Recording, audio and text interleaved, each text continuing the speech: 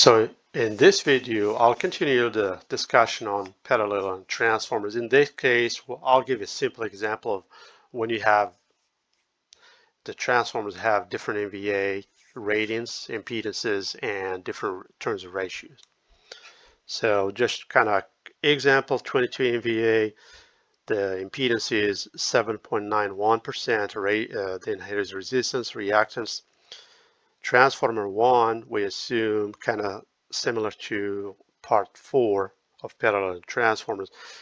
So it has a de-energized tap changer, and the taps or the tap or de-energized tap changer is set one tap above nominal, so 2.5% above nominal.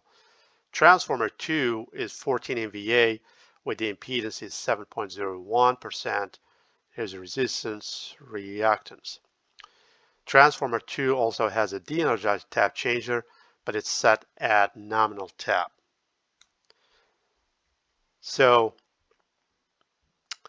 again, if you want more details on the equation and other things, you can go to the Bloom book. It's a great resource. So, same kind of calculation. The difference in voltage divided by kind of the total impedance that the transformers in parallel will see, So this is just percent resistance of transformer 1, then you take resistance 2 of transformer 2, you subject it to the MVA ratio of the two transformers. You do the same thing for reactance. Then you square the entire quantity here, then you take the square root of the entire thing. So again, you just plug the numbers and you get like 13.21%. If we skip the detailed kind of equation, just use the approximation method. So difference in voltage divided by the magnitude of impedance, or a transformer 1 impedance, plus MVA ratio times magnitude of transformer 2 impedance. So you just plug in the numbers. So the voltage difference is just 2.5 because one of them is at nominal, the other one is at 2.5% above nominal. So then you just plug in the numbers basically.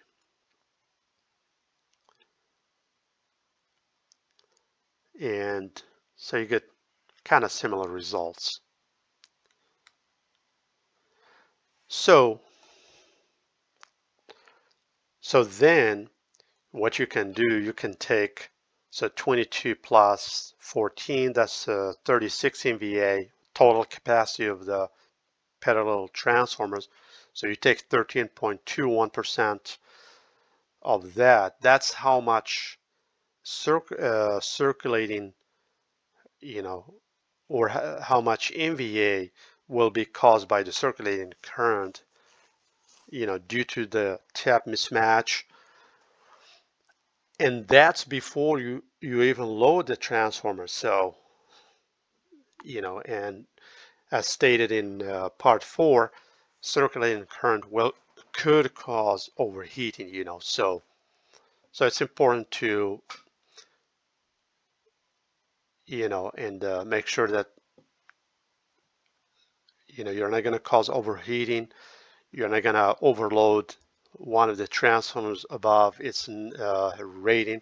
In a previous video, I talked about, when you have like same ratio, however, you have different MVA or different impedance, so there are some, you have to worry about that too. So the unequal ratio, turns ratios, just aggravates the